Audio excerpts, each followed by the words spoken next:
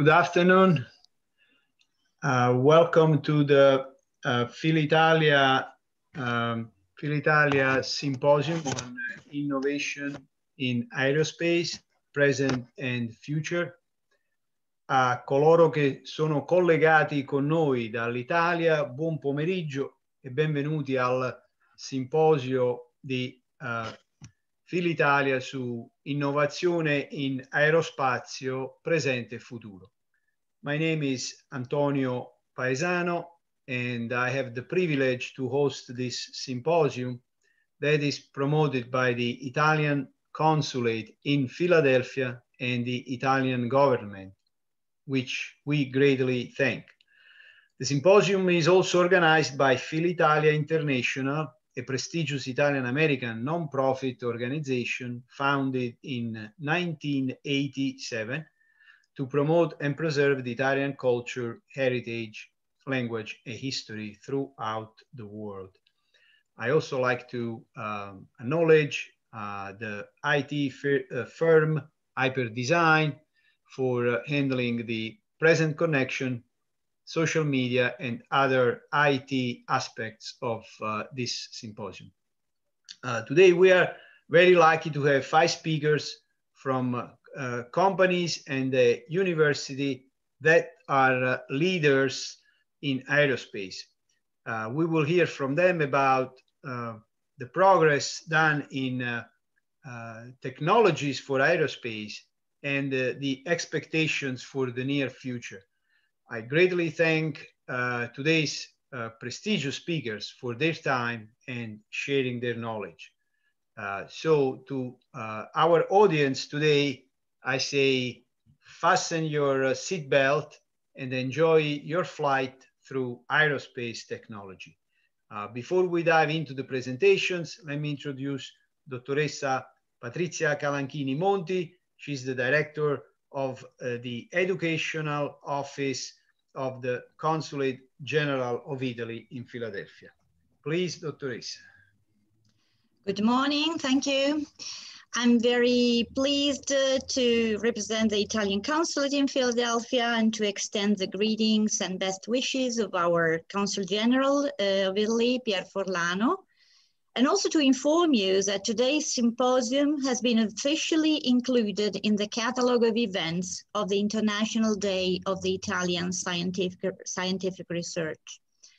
I would like to say that we really appreciate your efforts to portray Italy not only as a country rich in cultural and artistic heritage, but also as a leader in scientific and technological developments. It is great for us to have events within the Ciao Philadelphia program, dealing with scientific events, as well as with topics dealing with sustainability, which is one of the main challenges worldwide at the moment and in our country as well. On behalf of the Consulate General of Italy in Philadelphia, I would like to thank Filitalia International for the fruitful cooperation with the Consulate, and also to draw the attention of today's participants to all the other events of the Ciao Philadelphia catalog, which ranges from literature to design, from cinema studies to scientific research. And I very warmly encourage you to look them up in the Ciao Philadelphia website, as it provides a really rich offer of interesting opportunities to debate about a wide range of topics, always keeping Italy and the Italian American community at the center. I'm also pleased to remind you that in 2021, we are celebrating the 160th anniversary of the diplomatic relationship between Italy and the United States, which represent again a further opportunity to emphasize the positive cooperation between our two countries. Thank you very much and buon lavoro. Thank you, Dottoressa. And now it's my pleasure to introduce Dr. Pasquale Nestico. He's professor of medicine at Jefferson University and is the founder and president emeritus of Filitalia International. Please, Dr. Nestico. Can you hear me? Yes, we can. Excellent. Thank you, Dottoressa Colanchini Monti. Thank you, General Counsel Forlano, and friend of my personal friend and friend of Filitalia International. Thank you, Antonio, for your brilliant career, as well as your dedication to the mission of Filitalia International. And I'll bring to you also I saluti. Welcome from our esteemed President, Paola Bonavitacola, and hello to all the speakers of incredible talent. And I am certain that will personally enjoy the presentation. I'm in the midst of patients. You can tell the way I'm dressed. And Filitalia International has 33 years of experience of the third sector. It's 99.99% volunteer. And our mission is language and culture and services to others. Our motto, M-O-T-T-O, is humility, justice, and honesty. We have a beautiful center with a history of Italian immigration museum, housed by our center. Please come to Philadelphia. We'll teach you nicely, and we'll show you the city, how beautiful Philadelphia city is. We have 22 sites between Italy and the United States. We're also looking to expand in South America. We have an incredible team. Congratulations for today, and we really, really thank you for your presentation ahead of time. Thank you, Dr. Nestico. Let me introduce now the first speaker today, Mr. Todd Hammer. A very brief introduction because of the little time we have today. Mr. Todd Hammer is currently founding president and CEO of Belotti America, a subsidiary of Belotti Italy. A world leader in the design and manufacture of 5-axis machine tools for aerospace, automotive, nautical, and plastics sector. Mr. Hammer works with market leaders such as Boeing, General Atomics, Lockheed Martin, Northrop Grumman, SpaceX, Tesla, and their supply chains. He's also been the director of SEMPI Texas chapter and co-general chair of SEMPI. Please, Mr. Hammer.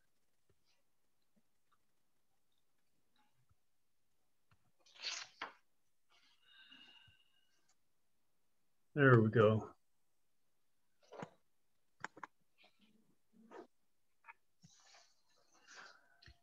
Okay, I'm on the wrong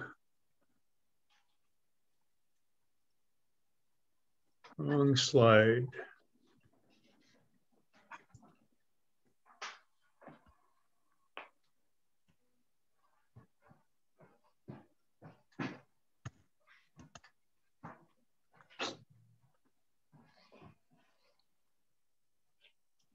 Pardon me just a second.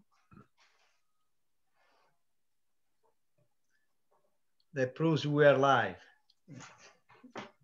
Exactly.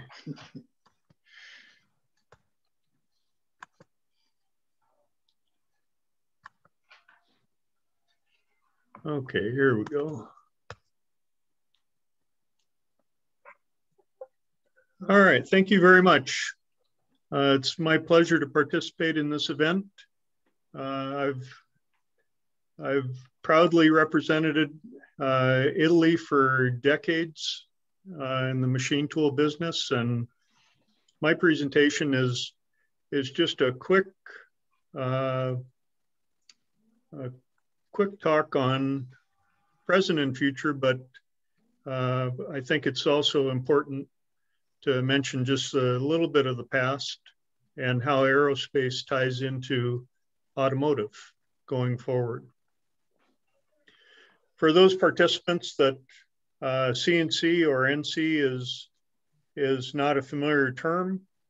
NC is numerical controlled and dates back to the 1940s, back when punch cards and punch tapes were used by a company called Parsons Corporation in Traverse City, Michigan, to start to make helicopter blades using digital input. Fast forward to 1977, and Bilotti Spa was formed in Suicio, which is a small village just outside of Bergamo. In the aerospace industry, we generally see one of two types of machines used, either 3 axes or 5 axes. X and Y indicate the length and width of the machine, and Z the vertical. More often, we see 5 axes, which adds a C axis, which rotates around the vertical, and an A axis, or sometimes referred to B axis, which swivels around the C axis. So here you see a typical 3-axis application where all of the machining is perpendicular to the face of the part. And here you see a couple typical 5-axis applications where you're shaping a contour, or in this case, trimming and drilling. Here's a little closer view of these 5 axes and an example of a typical head, a 5-axis head. Here's your Z-axis, your X-axis, Y-axis, and turning of this head for C and swiveling of this spindle.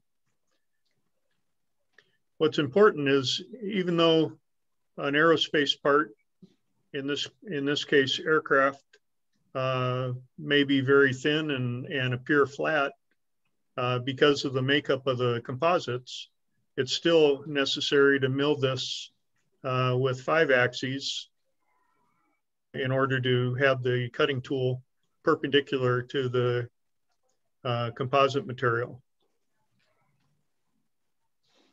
Here's a typical application in aerospace where it's difficult to see here, but we've got a machine that has 2 gantries. One gantry has a 5-axis milling head here. And on the other gantry, which is closer to the viewer, a 5-axis abrasive water jet head. So in this technology, we would use the abrasive water jet head to rough out the geometry of this part, and then come behind it and do a final trim and possibly some milling of pockets or drilling of holes. Nowadays, if you've flown on a A350 from Airbus or a 787 from Boeing, you'll see that there's a lot of talk about composites, but yet there's still a tremendous amount of aluminum used in the industry. It's really a daily contest on aluminum industry trying to take business away from composites, and composites trying to drive down the cost of the composite components to be competitive with aluminum. Here you see the Boeing 787 Dreamliner, which as you can see, I apologize for the poor image, but by weight, it's an impressive 50% of the weight of the aircraft is made up of composites of one kind or another, with aluminum and titanium still holding a strong percentage of that. For those from Italy and Europe, you'll be very familiar with this slide showing the new generation of spacecraft. And what all of these have in common with automotive is it's all about lightweighting. Lightweighting equals lower cost, whether that's more freight or passengers in aerospace, better gas mileage in automotive, larger payloads in space, not being detectable by radar in our defense to protect ourselves, or going faster and being safer in motorsports. Here you've got a slide that shows the more satellites that we can stack in the spacecraft, the lower the cost. So the lighter we can make this entire spacecraft, the more satellites, for example, we can load in here and drive that cost down. This is a very much global industry. As you can see from this slide, we have countries around the world that are participating in just this one program. Italy, setting aside the manufacturing of the 787, Italy is a very strong player when it comes to aerospace and automotive, in that a great deal of machinery is manufactured in Italy, is used around the world to machine these parts, either at an OEM, tier 1, 2, 3, and so forth. Nowadays, present and going into the future, machining accuracy is becoming more and more important because in order to drive down cost, we've got to be able to create assemblies that at the OEM during the original assembly, sure, they're easier to assemble, but more important is out in the field or the depot, they are bolt-on components, very tight tolerance components that bolt on just as easy as, say, a replacement part for an automotive application at a local auto repair shop. And so we're constantly driving towards finer and finer resolution on our tolerances. Here's an example of just a simple countersink test provided for a composite application, and we're down into the single-digit microns in terms of the accuracy for tests like this, which make it quite easy to bolt on, for example, that new canopy for that fighter jet. Here's a little look into the future. Again, if we use what is currently being done in commercial aircraft, defense aircraft, spacecraft, this new urban mobility is going to be very much like the automotive industry, where we need to make them, manufacture them at a much lower cost and have parts that are easily interchangeable. There's a view over our famous city of Paris. Why composites? As you can see from this chart here, steel, which we would all consider to be a very strong material, is at the bottom end in terms of the traditional aluminum and titanium uses, and titanium, being the strongest of those, is only equal to glass fiber composites until you start orienting those fibers in different directions. And then, of course, carbon fiber becomes on a magnitude of 5 times. In a going forward, we take the very labor-intensive carbon fiber parts that are laid up by hand today, and companies around the world are racing towards trying to get these parts manufactured at a much lower cost, but yet still be flyable.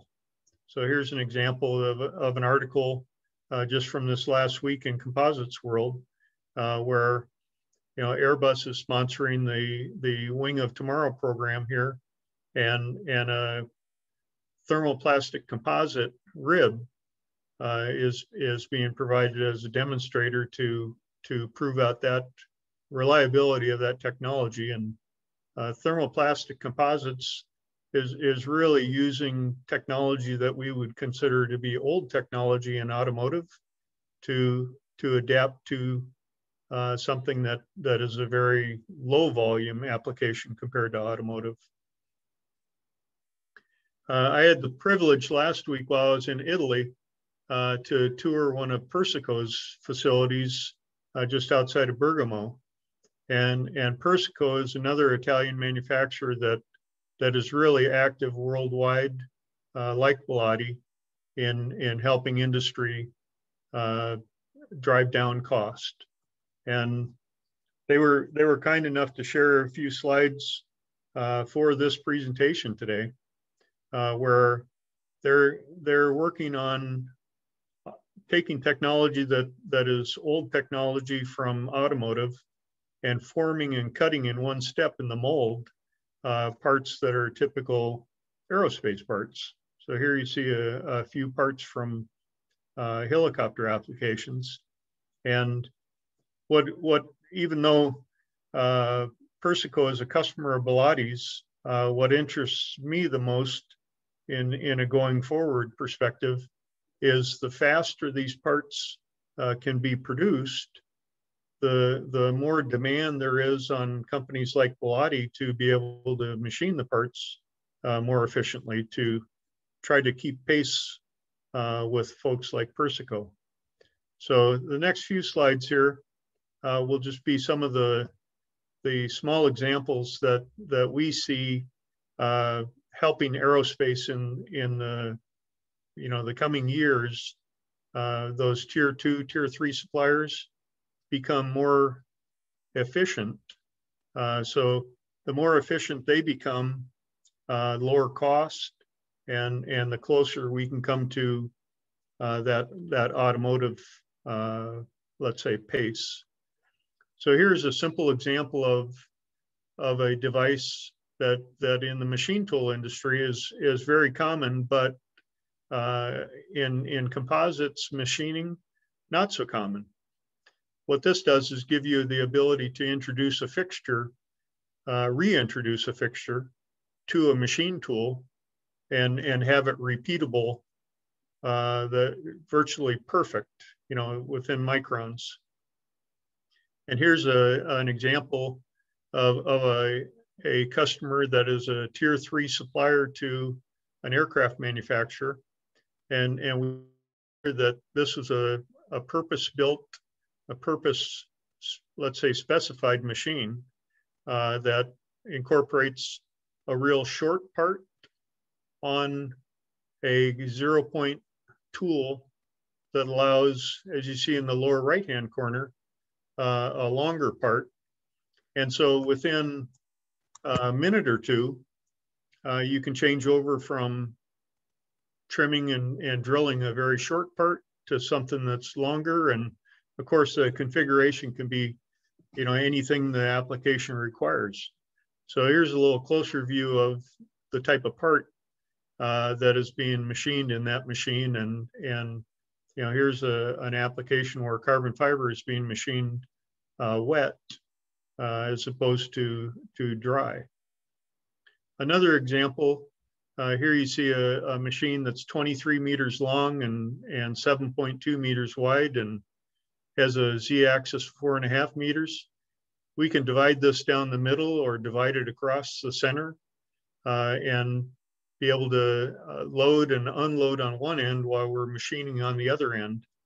Again, all in the objective being to keep the machine running constantly, as opposed to these long periods of time down machine while we're unloading or reloading a part or a fixture or both. Here's a smaller example of that where we'll introduce shuttle tables where we can be machining inside the machine here on one table while we're unloading and reloading, maybe exchanging the fixture on another table, and then these will alternate back and forth.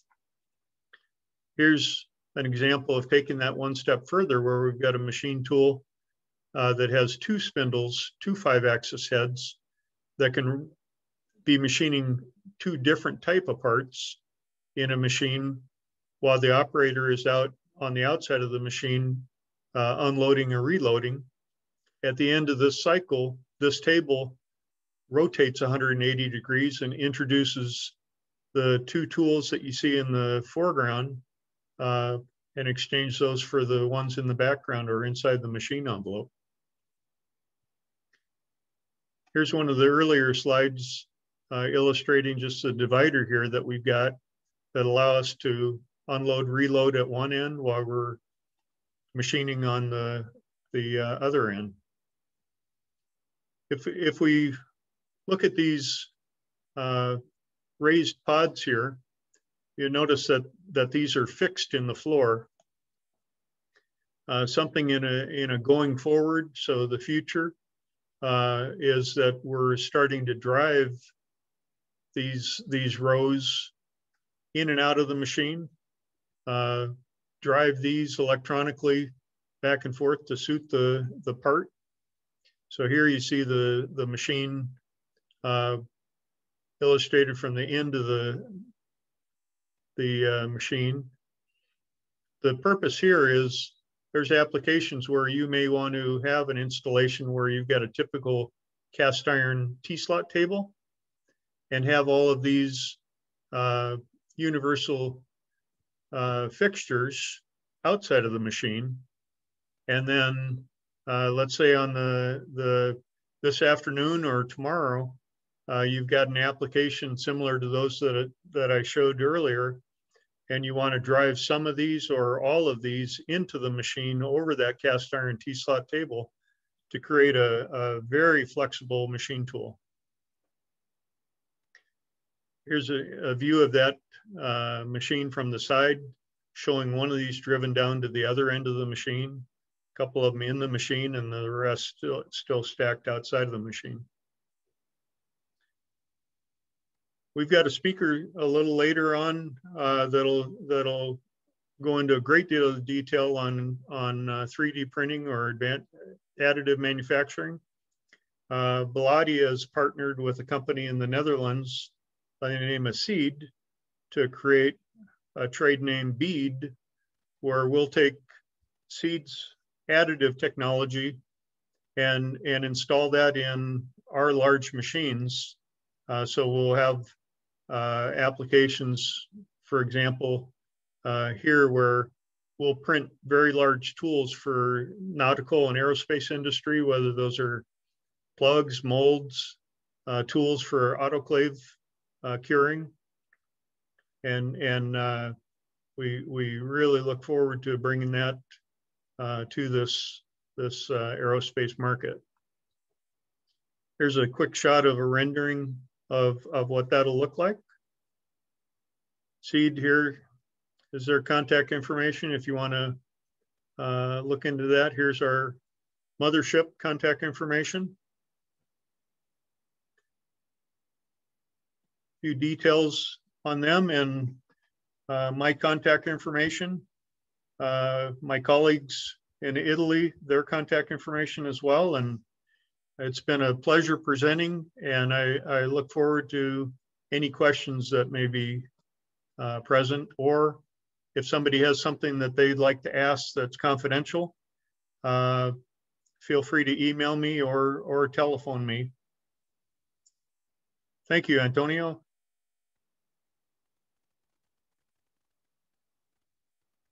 Antonio, you're on mute. Thank you, Mr. Hammer. It was interesting. Interesting the adjustment that, I mean, the fact that your company is trying to use established technologies in new applications or new ways.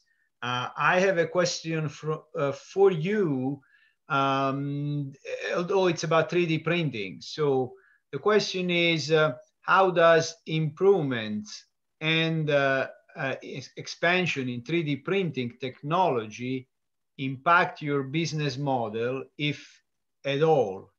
and how are you adapting to this technology? If you're gonna have a brief answer, a couple of minutes. Thank you. Yeah. So if I could answer it this way, Antonio, what really interests us about 3D printing is there are a lot of applications where we feel our typical customer has a need to print a large tool of some kind, and that printing is going to be much more efficient, again driving costs down, and so we see it as a very interesting technology to drive their costs down, and we feel it's something that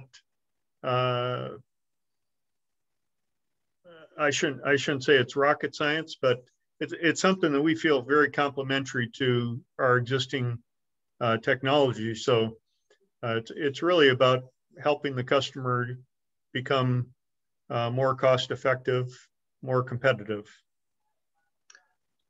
Okay, thank you, Mr. Hammer. Appreciate your time, appreciate your information. I like to move now to the next speaker, Mr. William Sunic Jr. is the head of, he works for Leonardo Helicopters and Augusta Westland in Philadelphia. And he's the head of Tilt Rotor Marketing.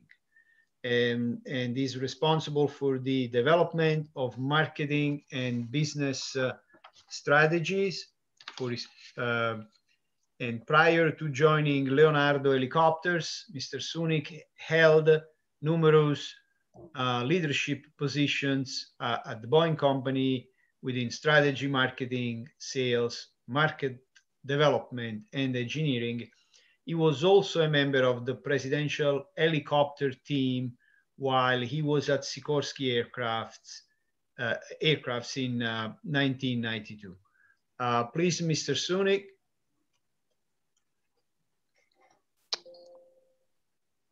Thank you, Antonio. I am going to share my screen here. Okay, hopefully that's working.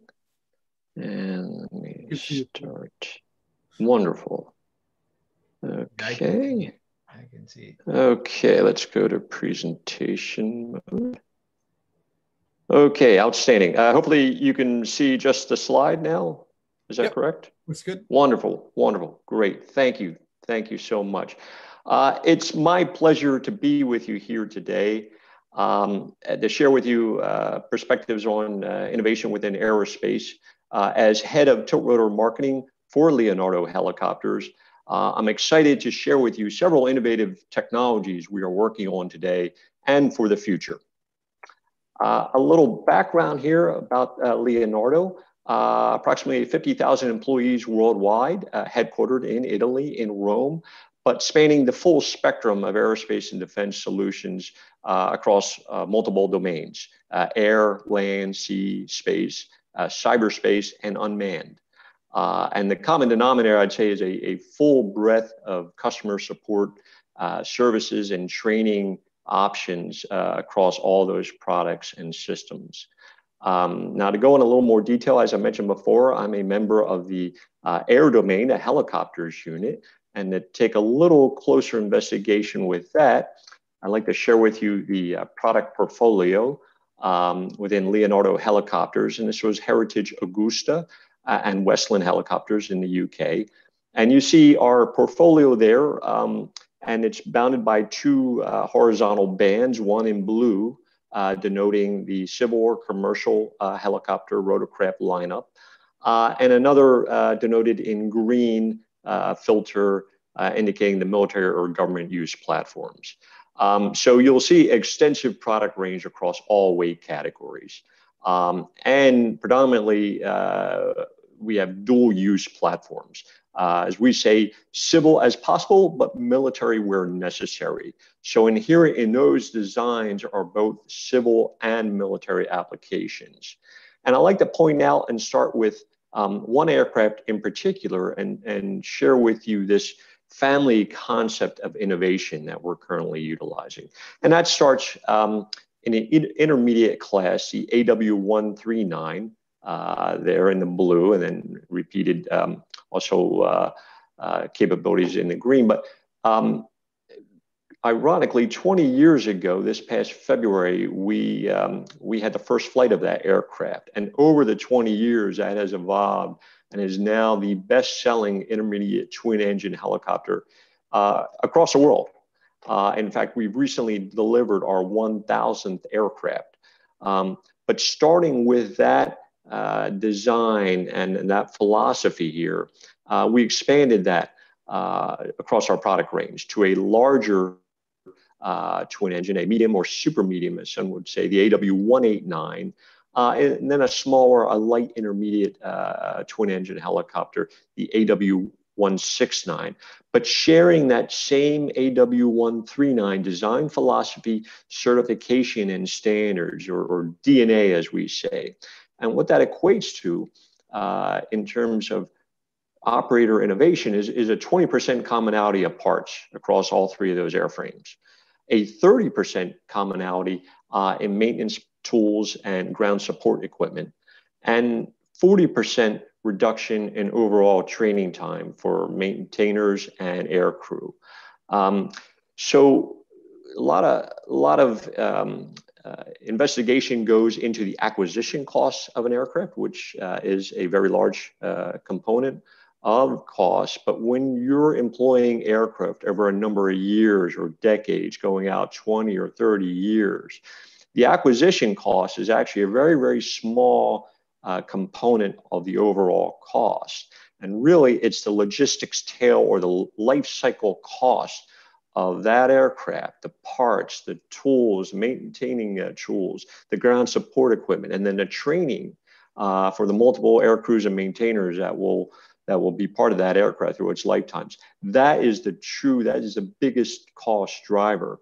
So having those savings and those synergies across those three aircraft, that family concept, that's operational efficiency. That's real world innovation for our operators. And that's tangible results that they can benefit to today that we're really, really proud of.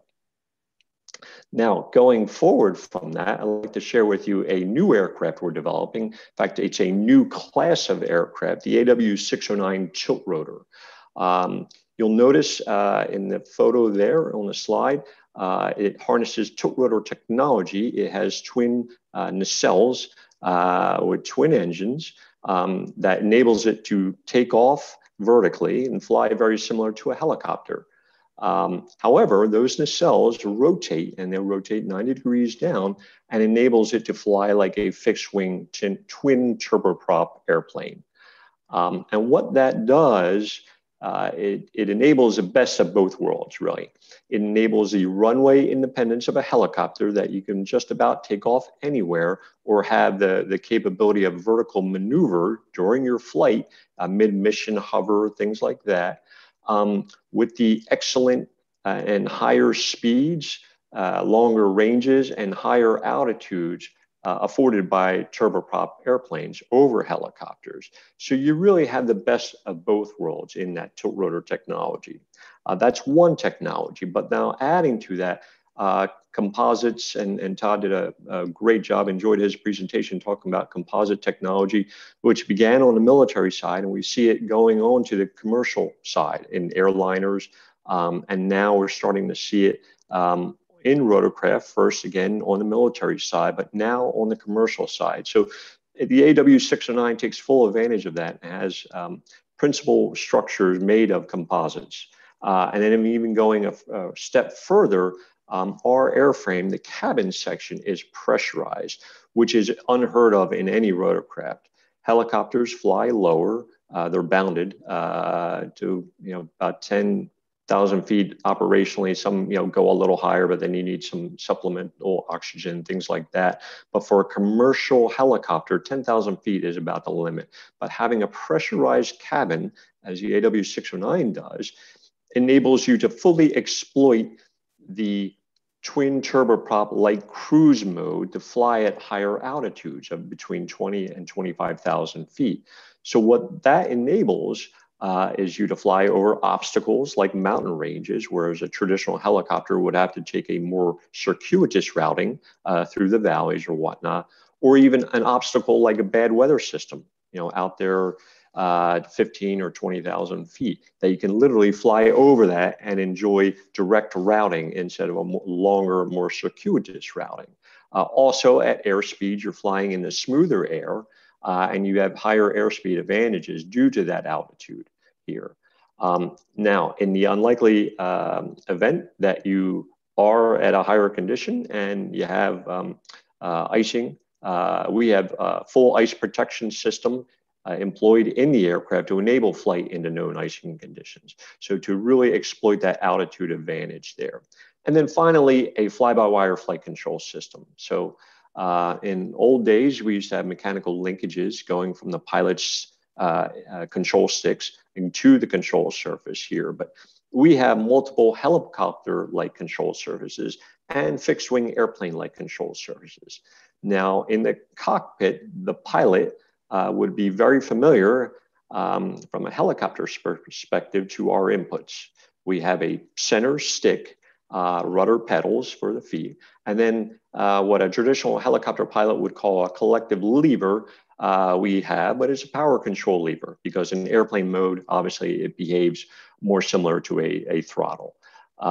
But having a computer in the loop there, we're able to take the pilot's inputs and translate those into the desired control system, control actuation to get that desired effect that the pilot wants to command.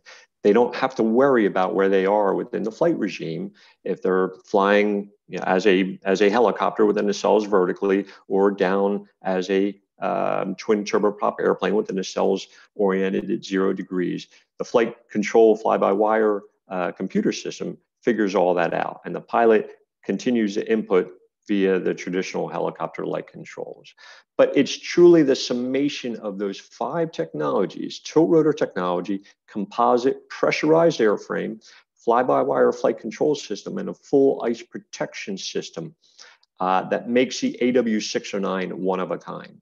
No other aircraft on the planet has a summation of those 5 technologies here. And I would make a comparison to the iPhone. When the iPhone was introduced, it wasn't the first phone to have an internet browser. There were other devices that had those out there. What it did was take those technologies and employ them in a user-friendly, in a more manageable and usable package. And that's what we believe we have here. These technologies have been out there. We are the only ones to combine all 5 of those in one platform that we are really excited about the benefits that we can offer to our customers across multiple mission sets that we'll think they will see tremendous operational synergies here. And talk a little bit more about those capabilities here, of having the runway independence, the vertical maneuver of a helicopter with speed, the higher speeds, longer ranges, and greater altitudes of a twin turboprop aircraft here. A lot of it comes down to time. Now, in the US, a popular saying is time is money here. And where we're located, Philadelphia, is arguably one of the most, it's kind of in the middle of one of the most traveled routes between two of the capitals within the United States, the center of government, Washington, D.C., and then the center of business and commerce, New York City and Wall Street here. That is, at best, on a high-speed train, a 2.5-hour trip from Manhattan directly to downtown Washington, D.C. There are airplane services you can take to fly from New York City to Washington, D.C. However, they're a bit outside the city centers. They're not off Wall Street, right? They're a little further out, and they don't land you in downtown Washington, D.C. So though it's an hour, you're going to have surface transit to and from your original point of origin and then your final destination here. But to have the point-to-point capability of the AW609 to take off vertically from Wall Street and then to fly in an hour land directly downtown Washington, D.C., that's a game changer. And so for a business executive that is overbooked in their time and whatnot, to be able to fly down to Washington, D.C. from New York, conduct your business, and then make it back up by lunchtime, that's huge, right? And so time truly is money there. And now I would pivot toward emergency medical services here. And time equates into a different savings here. I've talked to a lot of operators around the world in remote regions that don't have the benefit of hospital density that we enjoy here in the greater Philadelphia area. So they're all at long distances from hospitals and more rural areas that to make a pickup at a point of injury often involves multiple platforms, whether it's a car to drive to a opening or even a helicopter to fly to a regional airport to then take an airplane to travel to a metropolitan airport and then a helicopter or surface transport to the hospital, right? To have the capability to fly directly to the point of injury to that full service metropolitan hospital that has a full capability across all ailments here, that's a game changer. And so that time savings, that can mean the difference between a permanent injury or not, right? And now we even look toward search and rescue. And so traditionally, it's a mixed fleet, what we call it. The search is done by a fixed wing airplane because it has the longer range, has a longer enduring loiter time over the search area that can run a search pattern over to locate and identify those in distress, and then radio the helicopter that has the shorter fuel reserves, but has a vertical maneuver capability to stop in mid-flight and make the pickup and rescue here for those in distress. So a time savings of having a platform that can do both of those jobs as two different platforms in one platform to do a fixed wing type search, you know, locate on scene very, very quickly and have that loiter time to perform a search and then prosecute the rescue with the vertical pickup of a winch hoist of those in distress. And then the added capability of pressurized airframe for some ailments, if it's a deep sea diver with a lung injury or things like that, to have sea level standard pressure available in the airframe, you know, that synergies between fixed wing and rotary wing, that difference and savings in time could be the difference between life and death here. So really a lot of very tangible savings depending on the operator here between those capabilities here that's only afforded today in the AW609. And so, you know, looking at aviation history, it's steeped in improvements in speed and range and altitude. And you'll see here the AW609 is no different compared to other commercial vertical lift platforms out there, your typical helicopters or even compound helicopter technologies that employs auxiliary type propulsion devices. The AW609 does better them in terms of speed, range, and altitude, but even goes a step further in terms of noise or CO2 burned during its flight here by flying more efficiently in using the benefit of a static wing, right, to fly off of that instead of a rotary wing here, we're able to get better noise signatures or less CO2 emissions produced. So taking a step back and looking at the entire history of aviation, you know, it's pretty much been the same. We either drive or take a helicopter to an airport, then to hop on a fixed wing airplane to fly to our destination, and then drive to our final point of our journey here. we're really, really excited about offering a new way of flying here, of true point-to-point transportation. And you think, back to the days of Star Trek when you kind of beam from one place to the other. Well, that's kind of the capability that the AW609 can afford here. The vertical independence of a helicopter, speed, range, and altitudes of a fixed-wing airplane to offer true point-to-point transportation.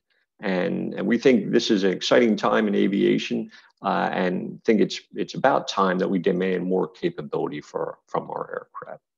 So thank you very much, and I'd be happy to entertain any questions you may have. Thank you, Mr. Sunic. I have a question that requires a quick answer. So in case someone in the audience is interested, what is the price tag of this aircraft, roughly? So it varies on application. You saw multiple missions there, whether it's a utility type, oil, gas, offshore energy, resource development, to search and rescue and EMS, VIP, corporate type. So we're still setting the final price, but typically it'd probably be between $25 and $30 million. Okay, 25 and 39 between. 25 and 30, 25 and 30. Okay, 30. Okay. Okay. There is a question, but I'm not sure we have time. Sorry. I am concerned. So, or do you have a? Let me see if you can answer quickly in 1 minute to the question. Does the current infrastructure fully support the capability of this aircraft? If you can answer in 1 minute, please. Sure. So the AW609 fits on existing helipads. In fact, very similar to our AW189, the large medium I showed you before on our product portfolio, slightly larger than that. If you're familiar with other larger commercial helicopters like the S92 or H225, it actually fits in helipads smaller than that. So those infrastructures are already in place. Now, also, we have the benefit of being a tilt rotor. We can also use airports because it is an excellent short takeoff and landing aircraft, and it gets even better performance by having a little bit of a runway roll. Okay, thank you very much. Sorry, we don't have time for a second question. Maybe we can check later. I want to say something I forgot to mention, that this event will be later posted on YouTube. Okay, so let's move to the next presenter, Mr. Alessio Lorusso. He's the CEO and founder of Robos, a 3D printing company. He was included in the Forbes 30 Under 30 list 2018 as one of the most talented 30 European managers in the industry category, entrepreneur and visionary in the additive manufacturing field. He won the Entrepreneur of the Year award by Ernst & Young, and when he was only 17, he built his first beltless 3D printer, and in 2015 he founded Robos, doubling its turnover year after year. His goal is to bring value of producing at the point of use in favor of net economic advantages. Please, Mr. Lorusso. What an introduction, Antonio. You set so high expectations now. I did not do you a favor, right? So. Thanks for inviting me. It's a very pleasure to be here today with you. So I'll share my screen.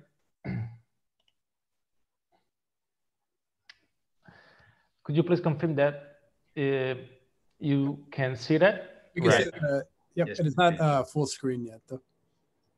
Okay. No? Well, we can still see your browser, if that's okay. Are you going to scroll down in the browser? Mm-hmm. Okay, yes. All right, all right. So my name is Alessio Russo. I'm the founder and the CEO of Robos. I founded Robos during 2015 with the goal to bring 3D printing, additive manufacturing to the production shop floor. So our goal was since the beginning to produce real end-use parts made in a repeatable way, close to the point of use. So our technology today is helping many aerospace companies to produce the parts they need just in time and on demand.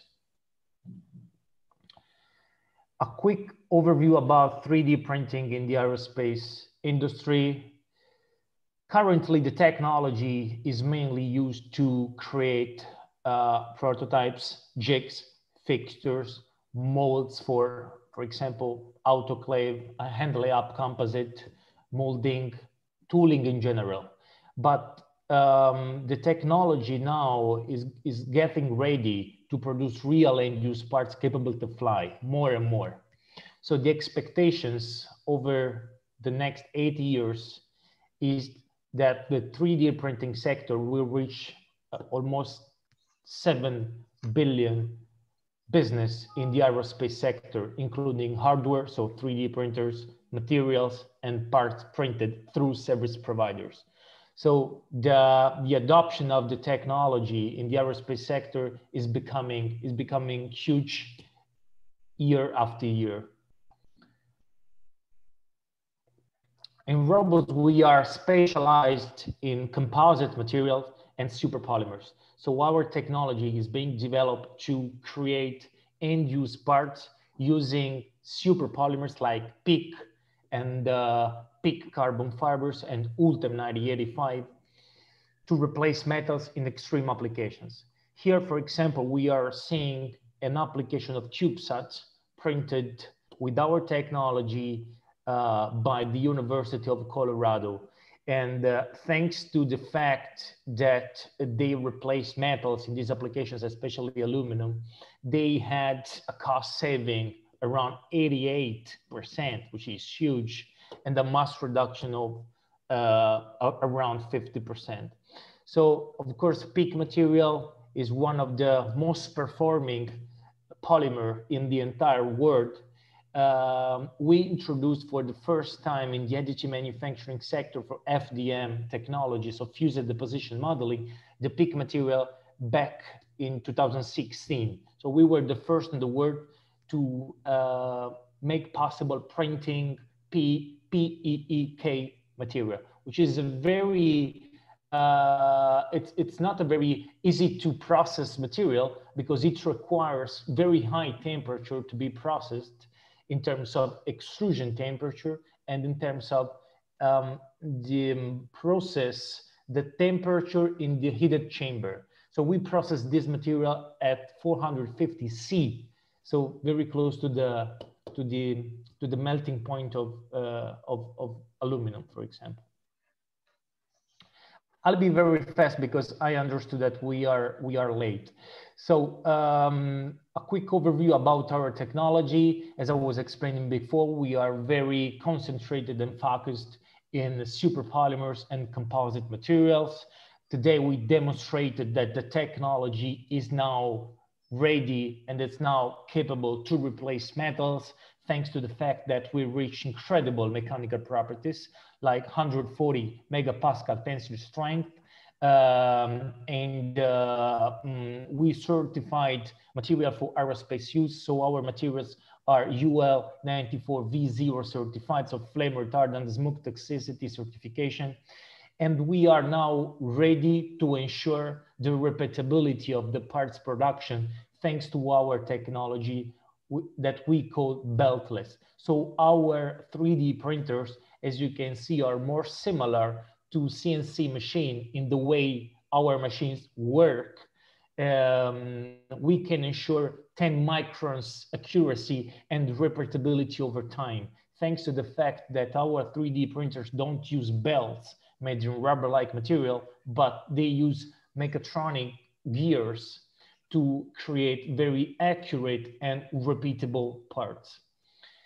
We introduced some business models in the last couple of years with the intention to democratize more and more our technology. So today we provide our machines and materials with a subscription fee. And thanks to this, we are creating a huge number of small manufacturing hubs in the world that we call robust 3D parts partners.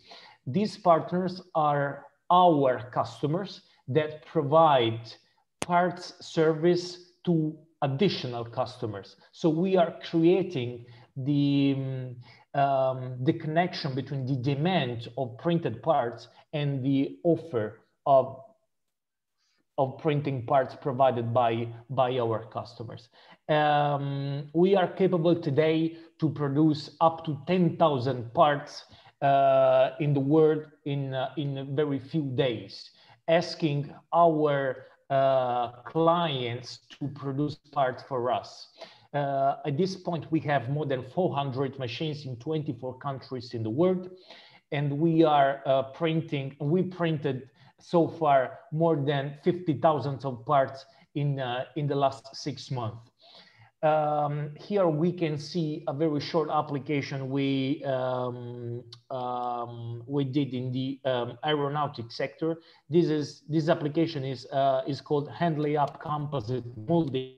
So here we are helping aerospace companies to replace aluminum or generic metal molds with the peak filled with carbon fibers. The very good thing is that this material printed through our technology can outstand more than 7 bars at up to 180 C in the autoclave for composite parts consolidation. So this is a very aerospace ready material for very extreme applications. At this point, we are more than 100 employees, and we have 2 headquarters. The US headquarters is based in Houston, where we have parts production capability and all our business operations. In Europe, in Italy, we have R&D, engineering, and material science and chemistry team. So we are very interested in getting in touch with people participating in these webinars. If you have any kind of questions, or would you like to test and understand the capabilities offered by our technology, we will be very pleased to get in touch with you and let you test and understand what's today's possible thanks to the additive manufacturing. Thank you, Mr. Lorusso. Thank you very much. Your presentation shows how Italy stays up to speed with the latest technologies. Do you see? I have a question. Do you see your composite materials for additive manufacturing doing what conventional composites, see them progressing in aerospace applications as it happened to the conventional composites? And yes, I mean, yes or no? And what are your what do you think are the limitations to their implementation? Thanks, Antonio, for the question. Yeah. I think that we reached incredible performances.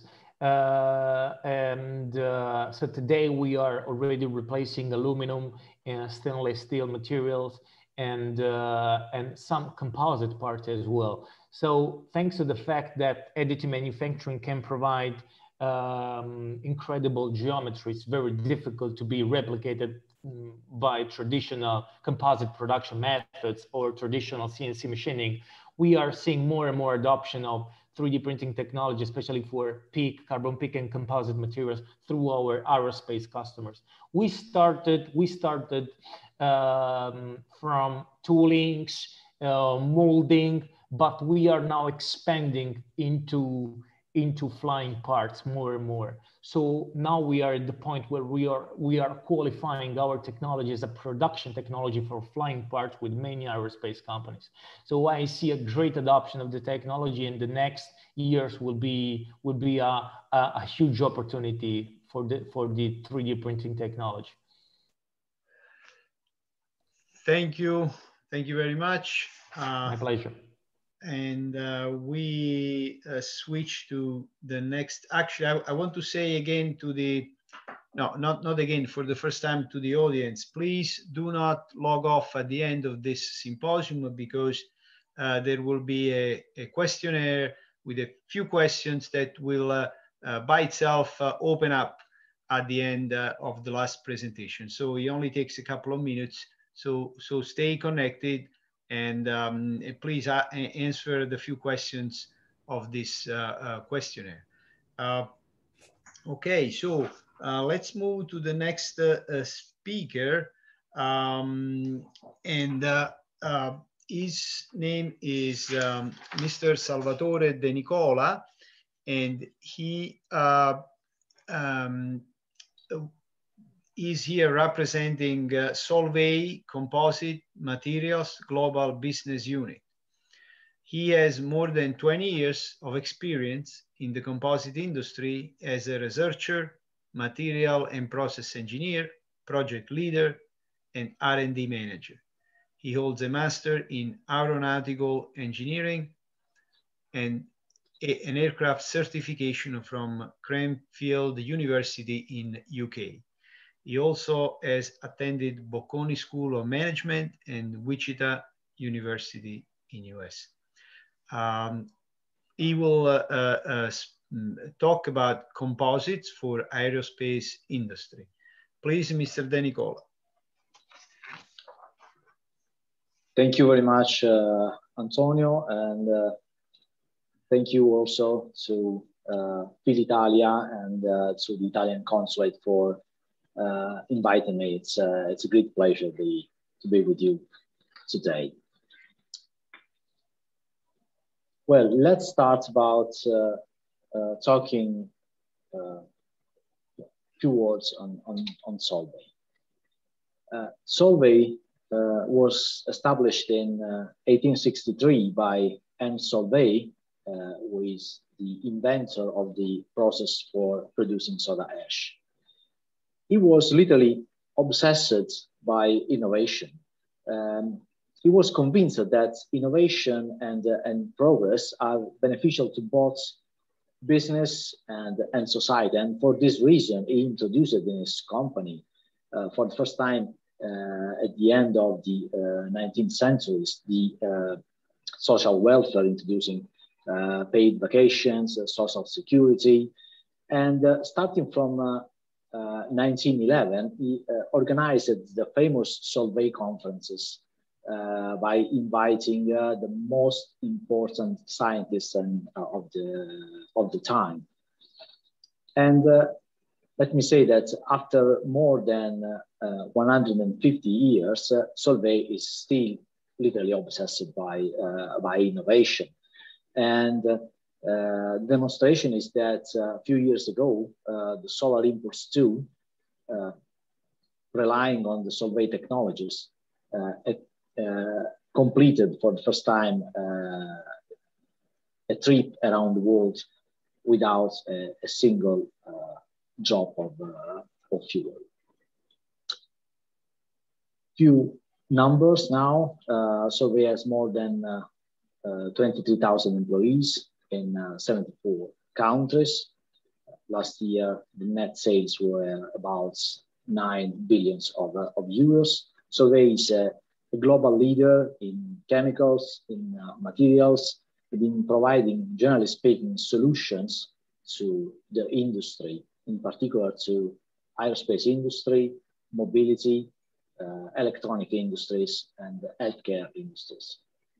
However, even being a leader, the company remained really focused on people and on sustainability of our business, in particular on green solution to protect our planet. Well, in the title of the presentation, I said that composites are a newborn technology. Why newborn? Because if we look at the development timeline for metals, we can see that we have been using metals for 10,000 years now. And even the alloys that we use today in the aerospace industry, like aluminum alloys or some type of steels, have been, however, developed more than 100 years ago. While for composites, the story started in the middle of last century with glass fibers, if we neglect the mud brick used in the prehistory. And in particular, for thermoplastics, you can see that PEEK and PPS and other thermoplastic polymers that are very important today in the aerospace industry were developed only about 40 years ago. So composite, we can say that are at their infancy, in particular as fiber reinforced plastics, but evolved very quickly, and evolved quickly as also did aviation. Today we live in a digital era dominated by electronics, by connections, smartphones, satellites, and probably we believe that this is the most exciting period for progress. But if we look at the story of aviation, we can see that between the first flights and the first supersonic flights, there are less than 50 years. And it's incredible today to think that just 3 years after the first flights of the Wright brothers, the Voisin brothers in France started with the first plant to manufacture aircraft. So we can say that composites and aviations have for sure in common the rapid developments. And in particular, the introduction of composite into the civil sector, into the aerostructure for civil sector started in the 70s. And since then, in 45 years, the use of composite materials increased more than 30 times, with an annual growth rate in some cases higher than 10%. We can see that in the 70s, only few aircraft adopted composite materials, and on average, the percentage of composites in weight was less than 10%.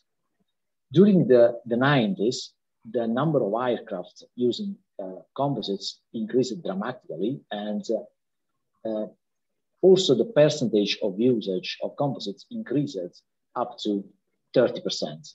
While in the last few years, we have some examples like as the Boeing 787 or the Airbus A350 that uses more than 50% of composites in weight.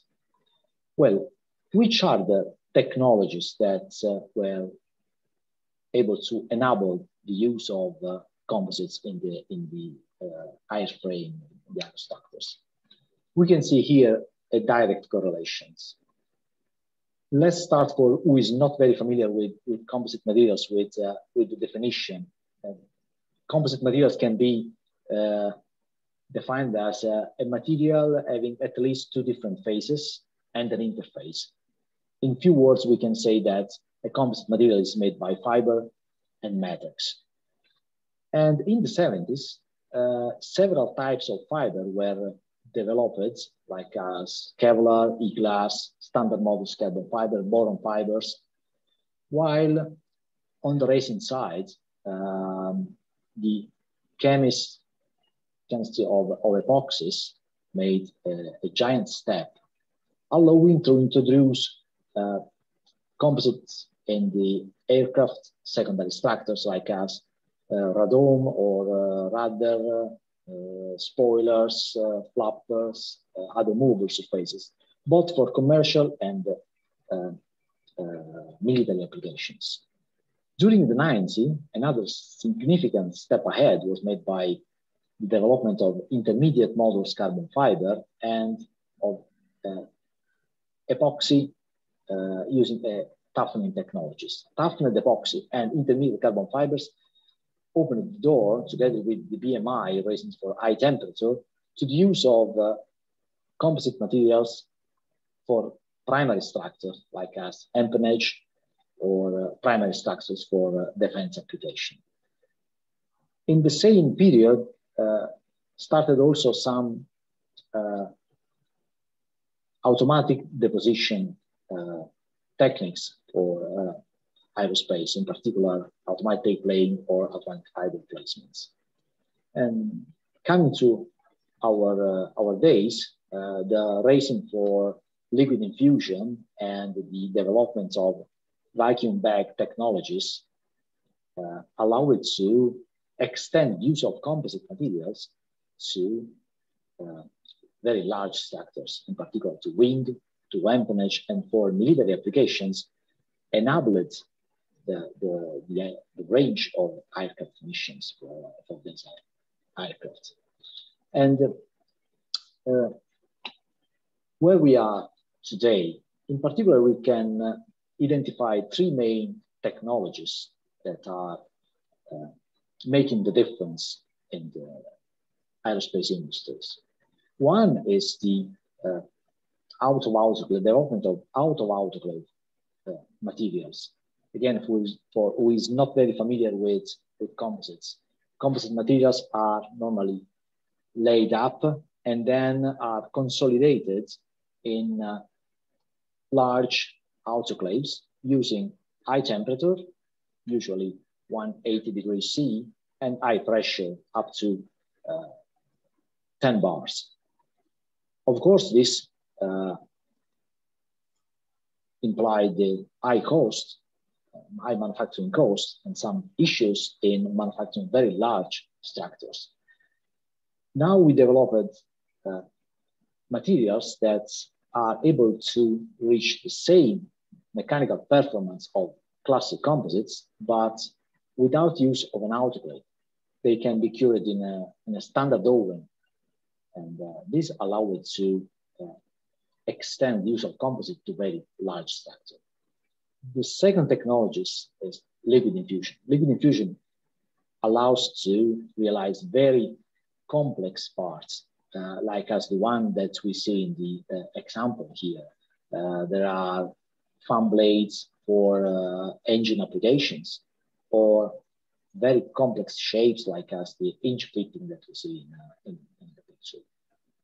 And the third one is particle toughening. I said before that toughened epoxy adds a huge importance in the development of composites for aerospace. The adoption of an innovative system to produce toughened resins, and using in particular some microscopic particles, is allowing to extend composites to some very thin structures. And this makes possible use of composite materials also on small aircraft. Normally, in some areas, the fuselage of an aircraft can be less than 1 millimeter, and use of composite materials in so thin structures were not possible until a few years ago. While now, with these new resin systems, everything is more affordable under this point of view. Well, what does the future hold?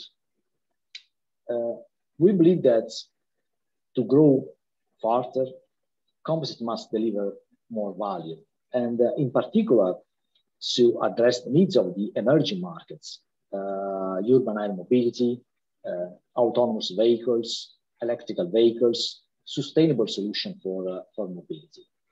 And we know that this more value is within the industrialization. Composites are now entering the industrialization era, where in some extent we can say that the production system can be more important than the product itself, because a product that is not sustainable, that cannot be produced easily and respecting the increasing demands of the markets, will not be considered as competitive.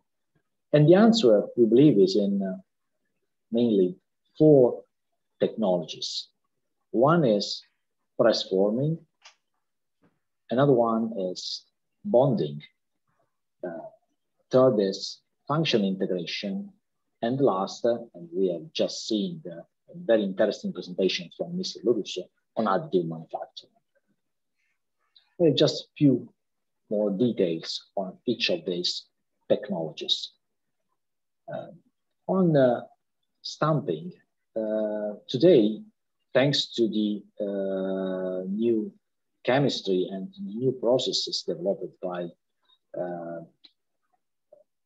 Solvay, press forming is possible for both thermoplastic and thermoset composites. Press forming allows complex design and a very high manufacturing rate. We can introduce to aerospace, finally, something that so far has been only dedicated to automotive markets. The production of parts with a very high takt time, so parts produced in minutes instead of hours. This will make the difference for the new emerging market sectors, as I said before, like as urban air mobility, and also on very large aircraft, reducing the cost. The second interesting technologies we are looking at is bonding. Today, the aircraft, both the metallic aircraft and the composite aircraft, use rivets, use millions of rivets. And this means issues in terms of safety, in terms of weight, and in terms of manufacturing problems. Because before installing the rivets, the parts must be drilled and then riveted. Bonding, so far, has never been considered as a structural alternative to rivets because it allows only a sort of mechanical adhesion between the procured composites and the other ends. While today, thanks to the FusePly novel product developed recently, we can ensure a chemical link between the parts. So after the co-cure, the effect will be to have a monolithic part without any interface between the adhesive and the composite parts. And this, we are sure, will make the difference in terms of manufacturing of bonded parts. The third aspects of the innovative technologies is functionalization. Today, composites already provide added functions to the structure. The composite protects the aircraft from lightning strikes, protect composite from fire, protect composite from electromagnetic interferences. But in the future, this functionalization can definitely improve. One of the examples is to use composites as a sort of batteries for energy storage. More composites on an aircraft would mean in the future having more space for batteries, example. And this opened the door to full electric aircraft or aircraft relying on electricity more than on classic fuel for services and engines. And the last one is additive manufacturing. I don't want to add more words on this. We really believe that this is the future in a wire. Starting from a simple wire today, we can manufacture very complex parts. And this is enabling the use of composite materials on items that so far have been only manufactured by metals. Indefinitely, we can see that composites are a young technology, but the contribution to aerospace was for sure very decisive. And this will remain the driver for the future. Composite developments will be still driven by advanced both in material science and in automation. So the composite materials can continue delivering an added value to aerospace and in general to our day-by-day life. But the attention to sustainability is increasing, and we believe that will play for sure a critical role, because the future must be sustainable. Thank you.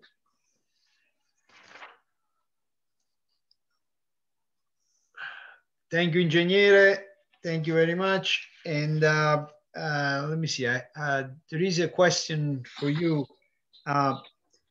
What, in your opinion, are the next plastic materials in additive manufacturing? How do you see the evolution of this, of plastic materials in additive? Well, one of the most exciting innovations we are working on is the use of materials having continuous fiber for additive manufacturing.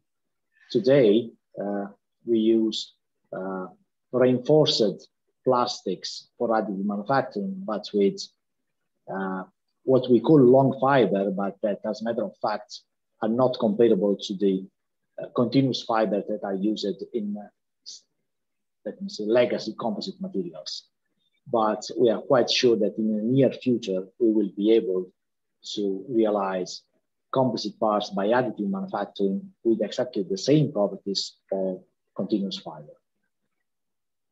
Okay, thank you very much. Your presentation was interesting because you shed some light on the role that the contribution that materials have in innovation in aerospace. So you touched on a different, instead of on the aircrafts themselves, you touched on the contribution of the materials, particularly composites and plastic materials. So thank you for that. And finally, we switch from companies to a university. So the next and final speaker is Professor Rosario Pecora from the University of Naples, and he will, with him, we will dive into the theory and analysis of aircraft structures. And so a few biographical notes about Professor Pecora. He has earned a master's degree in aeronautical engineering and a PhD in transport engineering. He's also assistant professor of aircraft structures stability, and lecturer of advanced aircraft structures at the University of Naples, Frederick II. He has worked on several aircraft, has worked for several aircraft manufacturing companies such as ATR, Alenia, Aermacchi, Bombardier, Piaggio Aero Industries. And he also has worked for research centers as technical advisor. His research activity is mainly focused on aeroservo elasticity, structures, dynamics, and smart structures. Again, with him, we will learn about how innovation in aerospace can be carried on through innovative designs. Please, Professor Pegor. Thank you, Antonio, very much for your presentation. It's a pleasure for me to be here with all of you today. I'm starting to share my screen.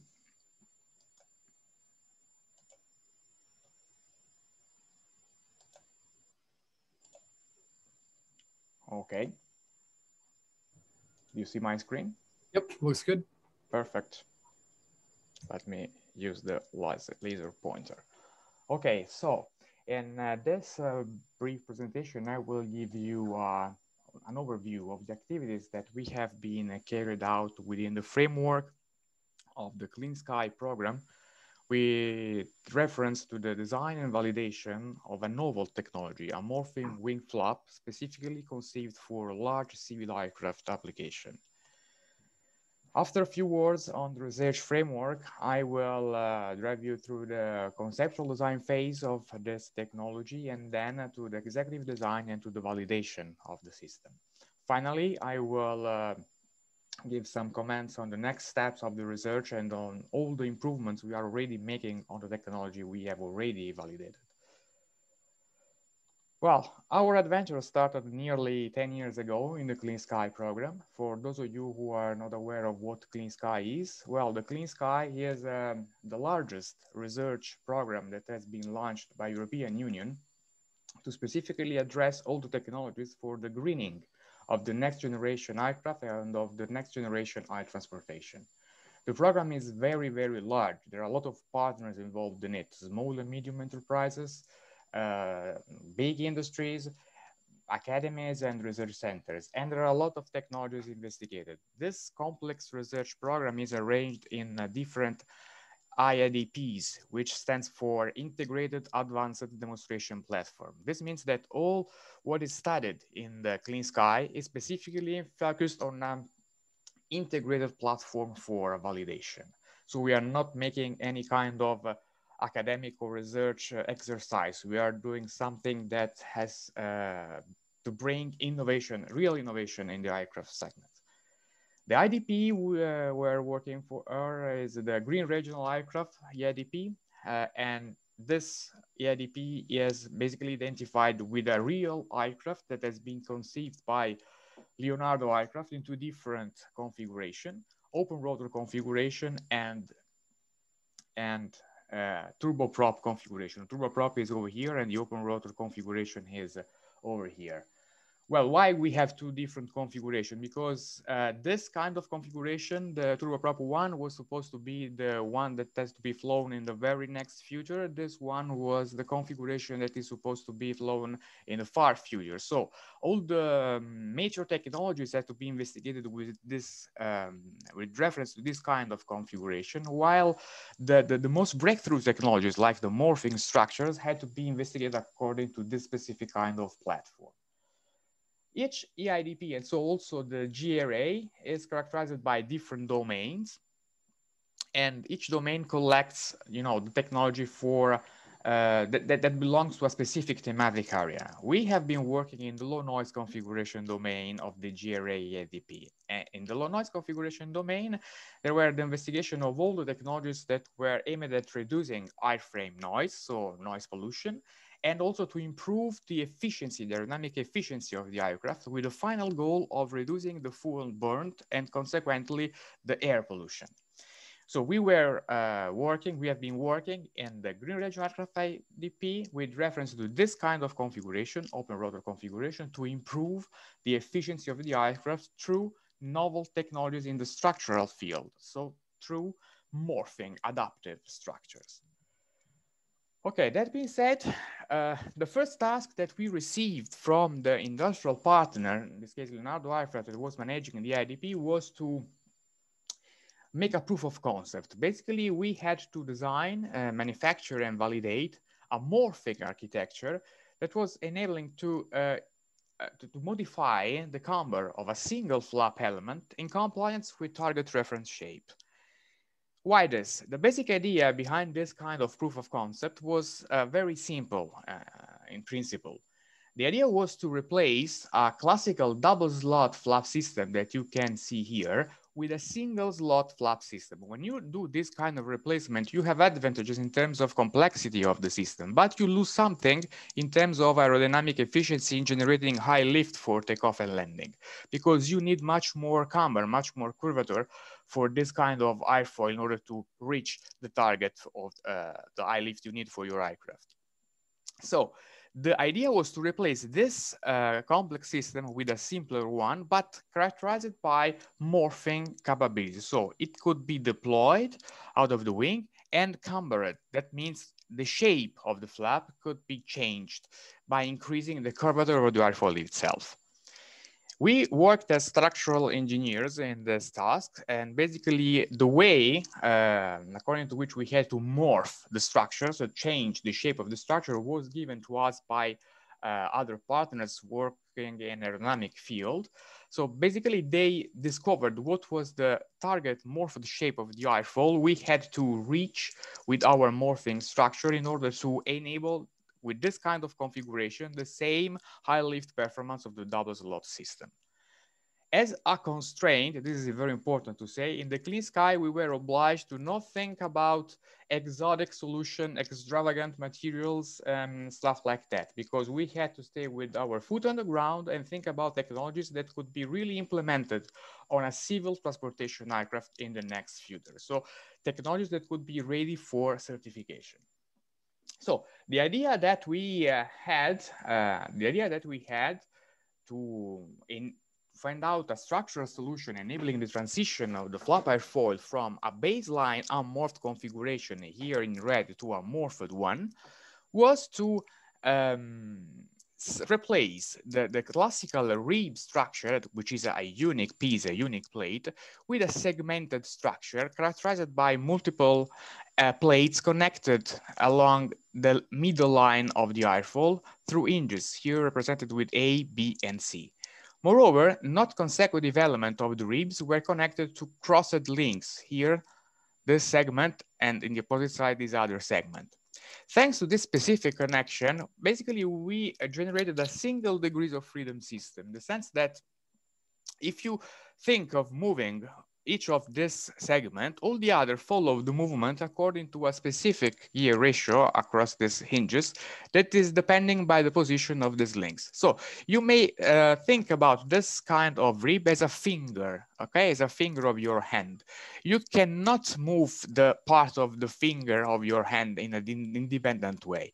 You move one part of, unless you have problem, of course, in your hand. If you don't have any kind of problem, if you move just one part of your finger, okay, all the other parts follow the movement because you have nerves inside your finger that generate some specific gear ratio between the parts of the finger itself. So this rib follows this kind of concept. So it's a finger that has to, that allows the change of the shape of the airfoil. And if we play with the position of this crossed links, the nerves of your finger, you can basically obtain this transformation from this configuration to this configuration. How you obtain this transformation, of course, by introducing to your rib an actuators that move the ribs itself. Going into the 3D, okay, along the span, you see how the things worked in this proof of concept we elaborated. Basically, you recognize here the segmented rib, okay, the segmented rib, and here we have a portion of the flap in true scale limited span. And you see that we have the 3 ribs delimiting two bays and some stiffening elements along the spanner to ensure the adequate stiffness in withstanding external load. Closer to each rib, we have a rotary actuator. The rotary actuator basically generates a rotation of a shaft that is perpendicular to the rib plane.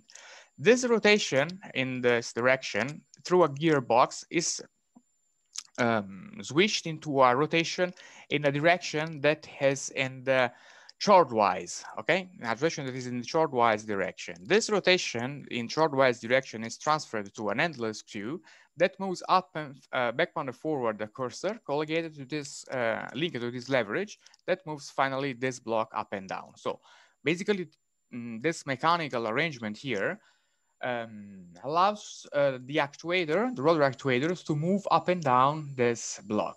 while doing this, the action of the actuators is amplified through all these leverages. So we do not need anyway very large actuators to move the flap under the action of the relevant loads that you have on this segment, because you have to consider that when you are designing a morphing structure, you are designing a structure that has a double functionality.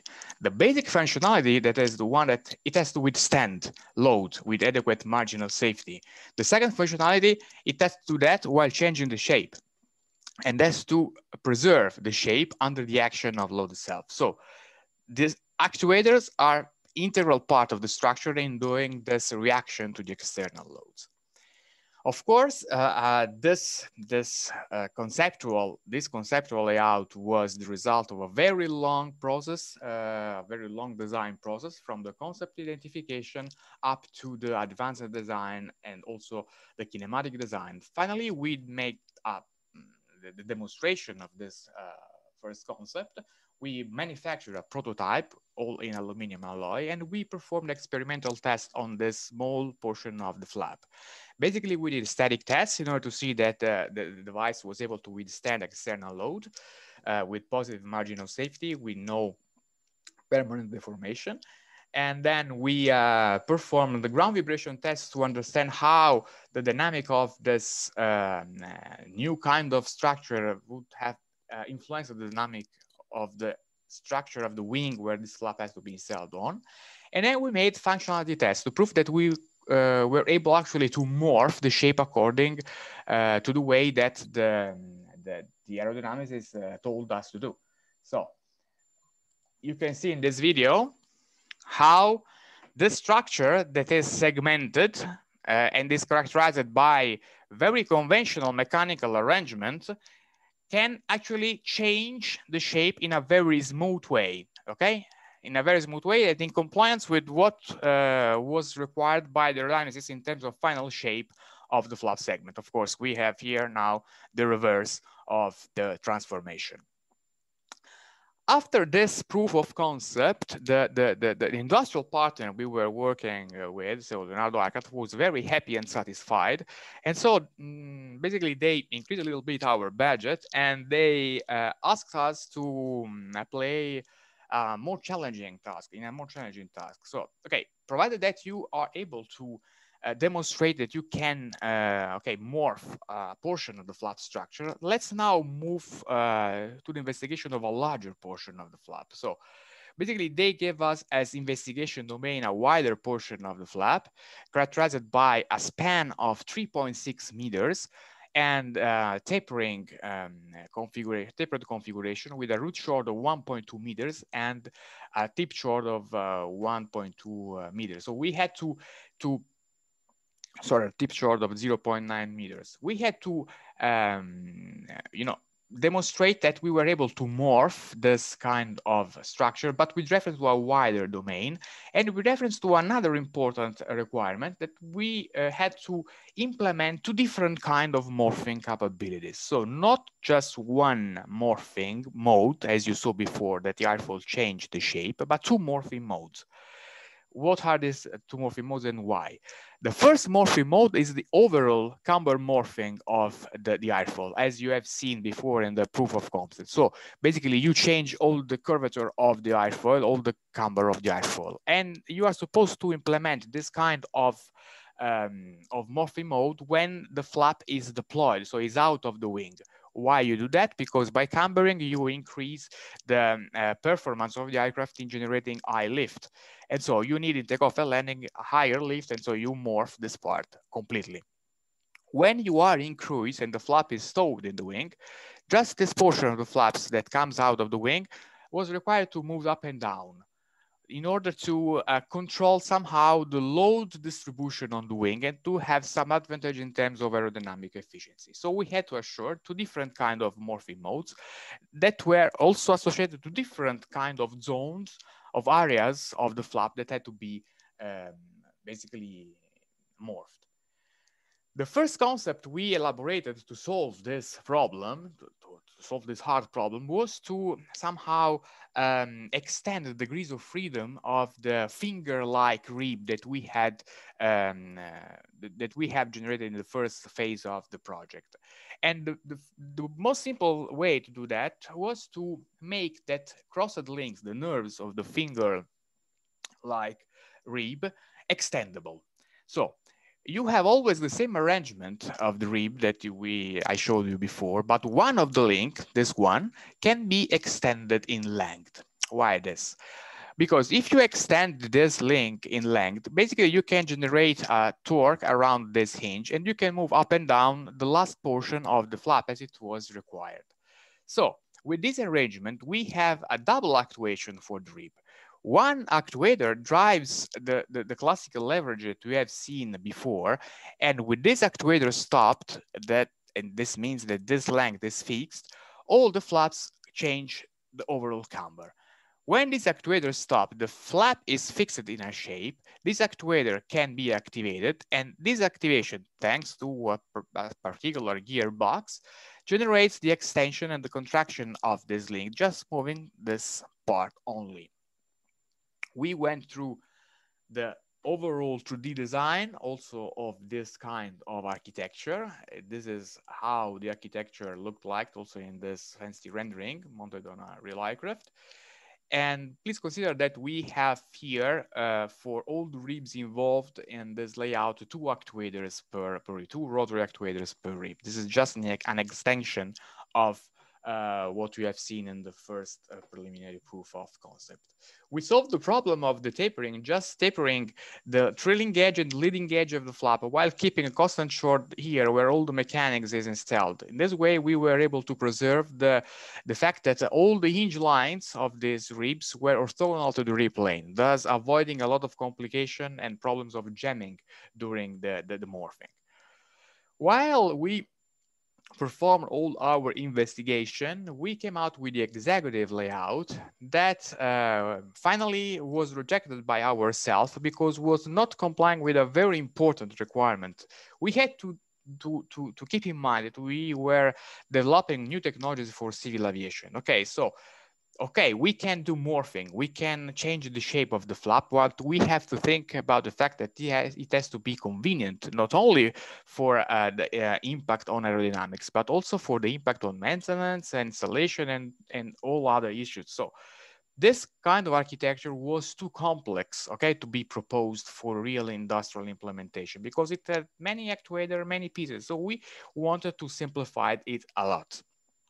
And we finally found out this revolutionary layout for the rib, much more compact than the one that you have seen before. The rib is always actuated by two different rotary actuators, but this time the actuators are not just dedicated to one rib only, but to the two ribs that are delimiting each bay of the flap. Moreover, the mechanics was really improved. As you can see here, we have a finger-like structure for the first three elements. So these first three elements are mechanically linked and connected. So this means that if we move just one of these three elements with respect to the other, all the three elements moves as a single degree of freedom system. This actuator basically was dedicated to the motion, to the cambering of these three elements that you see here, while this one was dedicated only to the flap tabs, to the last segment. So when we had to implement the overall camber morphing, both the actuator had to move, and they had to move in a synchronous way in order to reach the shape we wanted for aerodynamic reason. When the flap was stowed in the wing, this actuator was stopped, and just this actuation was functioning, just moving up and down the flap tab for load control functionalities. All these mechanics that you see here inside were just internal leverages in order to amplify the action of the actuators, because one of the important requirements in the clean sky is that we had to use electric actuation. We had to go in the direction of all the electric aircraft. When you use electric actuation, you do not have so much torque at your disposal. So you have to figure out somehow how to amplify it through some mechanical leverages and mechanical amplification. This is the layout, how it appears after all the optimization study we did. Basically, you see, we have a couple of actuations for per bay, not per rib. So we reduce a lot the number of actuators needed. Moreover, not all the bays are actuated. Here we installed the controller for the segment. Of course, this is was just something that we did for because it was much more comfortable for us for demonstration purpose to have everything inside the demonstrator. But of course, for real aircraft application, this controller must be placed into the fuselage. And all these actuators worked in a synchronous way with the specific control logic we implemented. Basically, we have a primary line of actuators and a secondary line of actuators. This line moves when we had to move just this last portion of the flap. And this one, together with this one, moves all together to morph the entire camber of the flap itself. The entire set of actuators is linked to the rib here through some harmonic drive gear reducer, which amplify a lot the torque coming from the actuation by 120 times. So we have small energy required and high torque provided. Moreover, we have another amplification inside the rib itself that further amplified by 13 times the torque coming out from the harmonic drive gear reducer. As you can see here, there is a missing element in the structure. I didn't show it intentionally, is the skin. When you design a morphing structure, you have to think about a skin that is able to accommodate the change of shape. And you have basically two kinds of ways to think about your skin. You can think about a stretchable skin, so a skin that is very elastic, that can be stretched and compressed. And you can think about a segmented skin, okay? Like in this other layout that is composed by different segments that can slide on each other. The first one is much more performing from the dynamic standpoint. The second one is much more performing from the maintenance standpoint, from the construction standpoint, from the robustness standpoint, and for a lot of other things. We were very lucky because during that period where we were designing for the Clean Sky, we have been involved as design leaders for the morphing trailing edge in SARIS2 project led by Airbus, and in another project where we were leader for the design of a morphing aileron for Bombardier regional aircraft.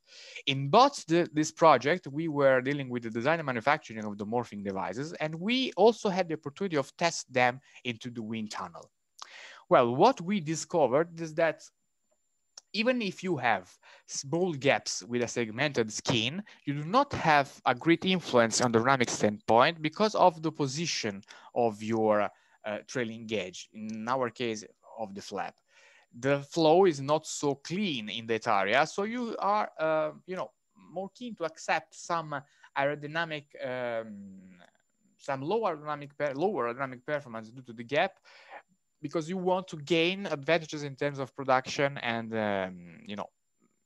also maintenance of your final layout. So for the flap, it was considered not reasonable to go on this kind of solution, very smooth solution, because it was proved that no advantages, relevant advantages from the running standpoint could have been achieved.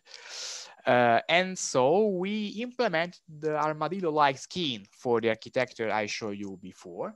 Basically, we have different segments sliding on each other. Here, it's the structure that is represented the structure, skin and structure in overall camber morphing mode. And here in the secondary morphing mode, where just the top is moved, downwards and upwards for load control capabilities. A zoom of the skin has, just to show you how it was conceived. You have here silicone seals in order to avoid the flow leakage around the panels. So to anyway assure a very, very smooth aerodynamic flow. Hey, just to cut in briefly, we're coming close to the time. Yeah, I'm finished. You're finished? Oh. Yes, just a couple of videos to see at the end of the game how it works. Great, yeah? Okay. Thank you.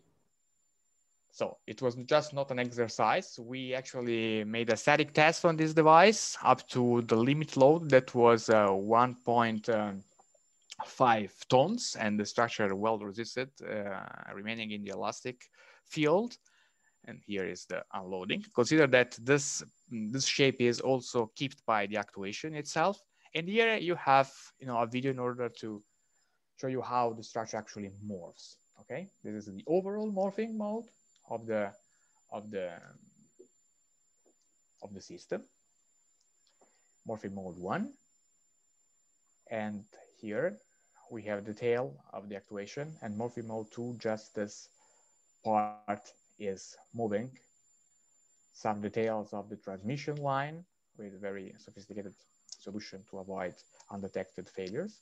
And here you have the secondary morphing mode that is supposed to occur when the flap is stowed in the wing. Okay, as next steps, okay, just a few words. We are now in the Clean Sky 2 program. We are dealing with true scale, also in the span length flap design and manufacturing. And this time we assure 3 different morphing modes, the 2 that you have already seen, plus a twist of the top. We are now in the executive design phase. We are supposed to do the wind tunnel testing by the end of this year. And next year we will have the ground validation of the full demonstrator, full size demonstrator. So let's hope that we will be successful also with that challenge. So thank you for your attention and greetings from Napoli. Saluti da Napoli. Thank you, Professor Pecora. I know we're short on time, but it was fascinating presentation because you let us take a peek in the near future of airplane structures, and also a peek inside the airplane wings, right? We only see the skin, we don't see the inside. So I'm not sure we feel safer or less safe now flying. Anyway, so I have a question for you. Let me see if we can do it. If you have a quick answer. Is the weight of the morphing flap greater than the weight of a conventional flap? Yeah. Well, yeah, this is a classic question. The weight is, of course, greater because you are dealing with a structure that does something more. So you have some equipment installed on it. But what is important to say is that what you pay in terms of weight is gained in terms of efficiency that you obtain at the aerodynamic level. So the balance is positive at the end of the game. Okay. Thank you, Professor. And I'm closing this event. Many thanks again to our esteemed speakers and their organizations. Thanks to the Italian Consulate and Filitalia International. Thanks to Hyper Design. And many thanks to those who attended our event today. We hope that you will be back in 1 month for a symposium on additive manufacturing or 3D printing. Ringrazio coloro che hanno assistito a questo evento e do a loro l'arrivederci tra un mese per un altro evento che riguarderà la stampa a 3 dimensioni o additive manufacturing. And finally, last reminder about the survey that will automatically open up when you leave this event. Again, thank you very much to everybody, especially the speakers. They made this event very interesting. And I will see you, the audience, in about 1 month. Antonio, posso dire qualcosa? Prego, prego. Sì, complimenti, veramente complimenti. Compliments to all of you. I just wanted to let you know that we have a program of expansion. If you know anybody, any leaders who is interested in starting a chapter in any location, let us know. We're going to Latin America soon. And è stato un piacere ascoltare tutti voi. Professore Rosario Pecora, abbiamo 2 chapter in Campania, una a Salerno con la bravissima professoressa Sara Carbone e una a Napoli con Michela Mortella. Arrivederci, io sono calabrese, ciao. Arrivederci, piacere. Arrivederci, ciao. Goodbye, to the next time, ciao ciao. Bye bye. Grazie Antonio. Grazie. Prego, prego.